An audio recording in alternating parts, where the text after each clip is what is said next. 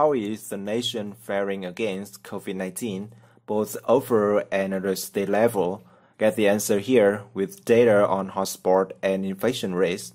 In this video, I will show you how to track the history of COVID-19 cases in all over the world by using a React coronavirus dashboard.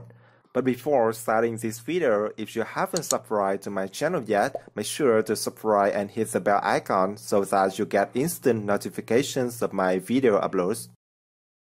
The React coronavirus dashboard demonstrates interactive website that display animated timeline and spread of COVID-19 across all countries of the world using Ignite UI for React components.